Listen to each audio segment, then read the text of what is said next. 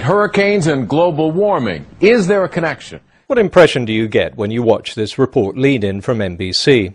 As new storms brew in the Atlantic tonight, scientists studying the Earth's climate say we are experiencing stronger hurricanes in this century, a trend that's likely to continue. The impression NBC gives is that the storms being experienced at the time, back in 2005, were indeed linked to climate change, and they'll get worse. Unfortunately, the scientific paper the news report is based on doesn't exactly say that. And other papers that NBC doesn't mention most emphatically don't say that.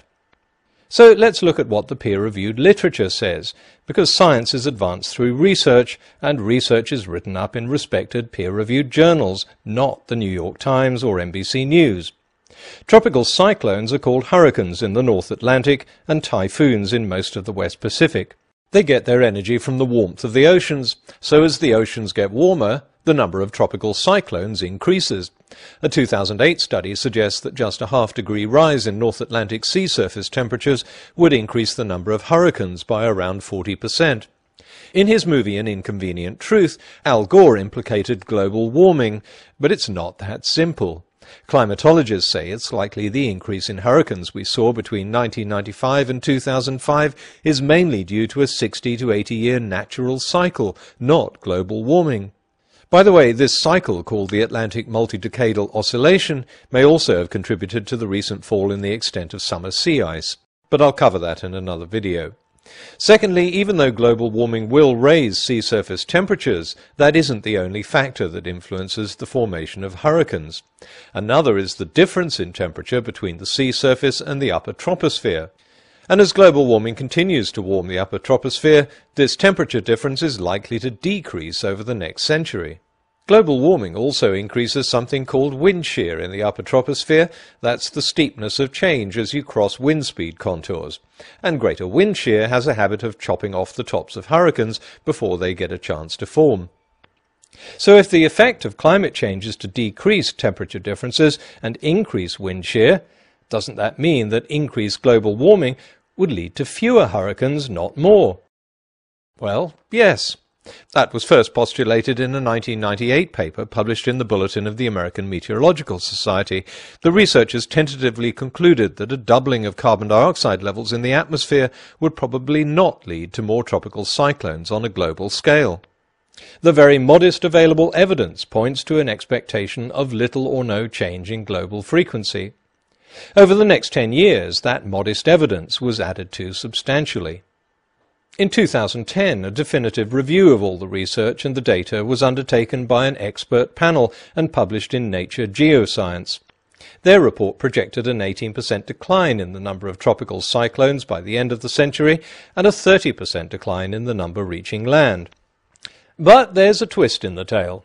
While normal hurricanes would fail to form because of contrary atmospheric conditions, these wouldn't be able to stop the strongest hurricanes from forming, and because sea surface temperatures will be higher in future, these strong hurricanes will be exceptionally strong.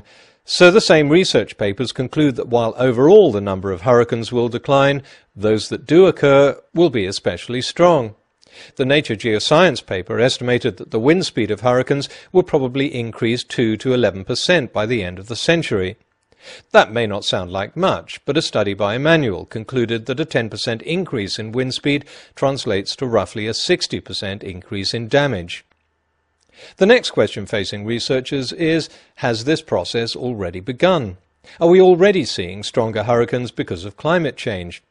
A 2005 study published in Science found a large increase in the number and proportion of Category 4 and 5 tropical cyclones worldwide since 1970. That same year, a paper published in Nature reached the same conclusion. A 2006 study analyzed the cause of sea surface temperatures and found strong evidence that global warming is a factor.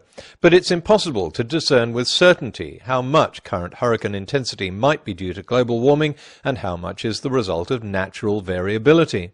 One thing all researchers agree on is that the length of the record is too short and the evidence too ambiguous to reach a firm conclusion. If this all sounds a bit complicated and messy, let me try to summarize. This is what most climatologists now agree on. There'll be fewer tropical cyclones because of global warming, but those storms that do make landfall will be more powerful. so there'll be more strong storms. We're currently in a phase of heightened hurricane activity because of a natural 60 to 80 year cycle that began around 1995. And here's the main area of uncertainty. There is evidence to suggest that recent hurricanes may have been stronger because of global warming, but this isn't conclusive. As I said at the start of this video, uncertainties like this don't make good headlines, and linking Hurricane Katrina to global warming, as some media did after the devastation of New Orleans, is speculative claptrap. But media outlets trying to debunk climate science also misunderstand the link, sometimes with laughable results.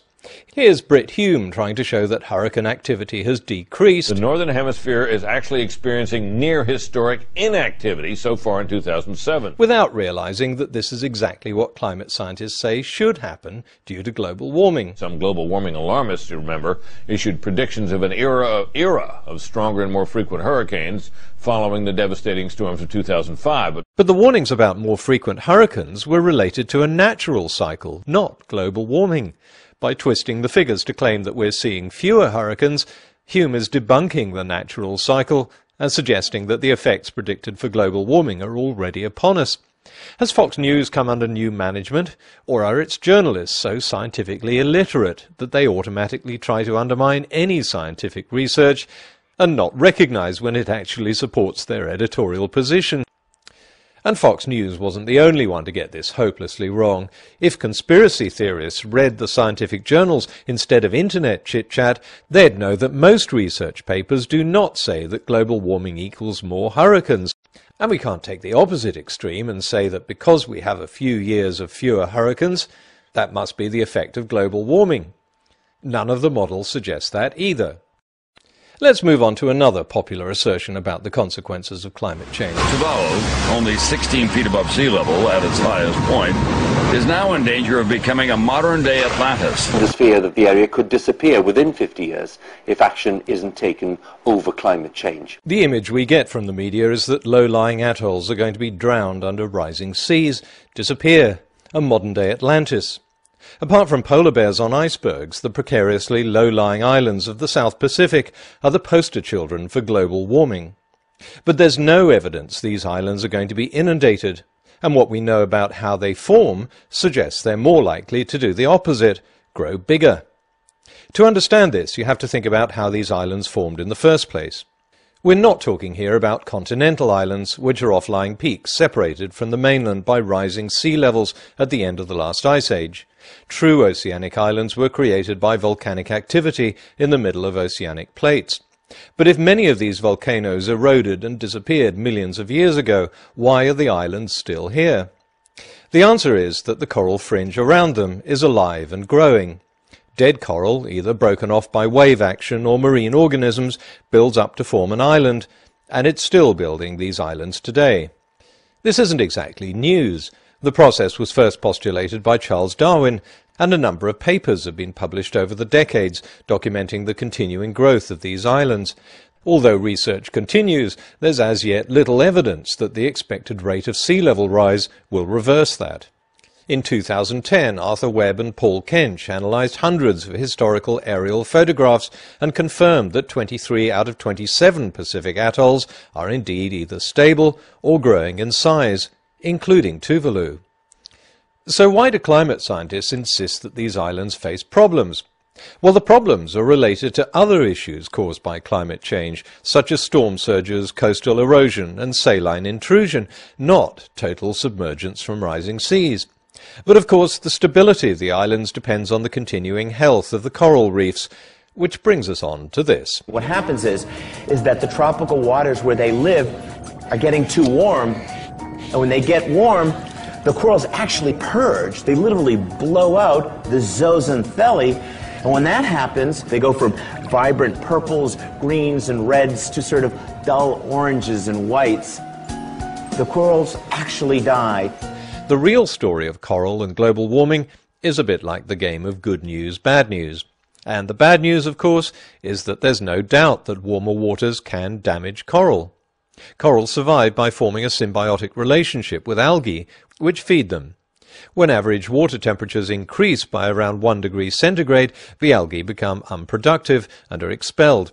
This leaves the coral looking white and dead, a process known as bleaching.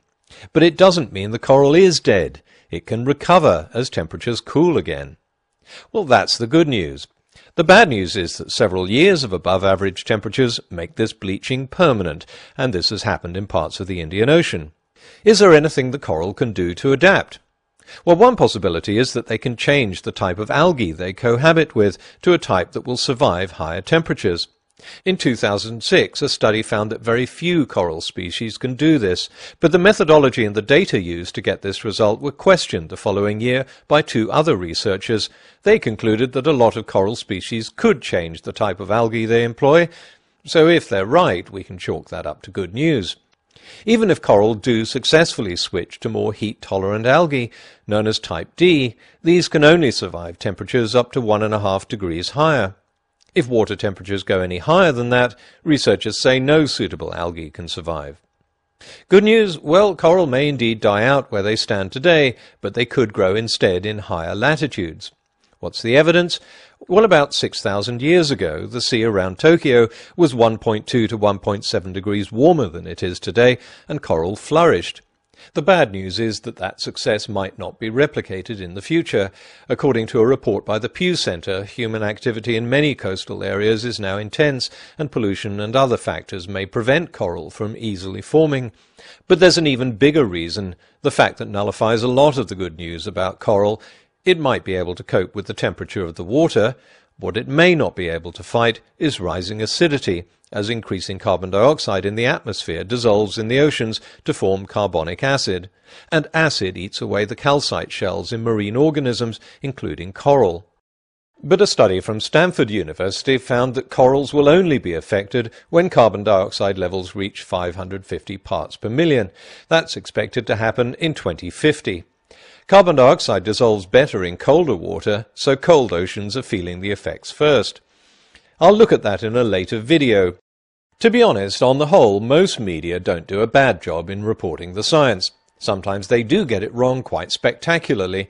Often, newspaper headlines and 2-minute TV news stories don't have room to report the complexities reflected in the science journals. The problem is, critics confuse these headlines with real science, so when inaccurate and hyped stories in the media are shown to be wrong, it's assumed that the science was wrong. Anyone who's watched my video series from the beginning knows it's a familiar pattern.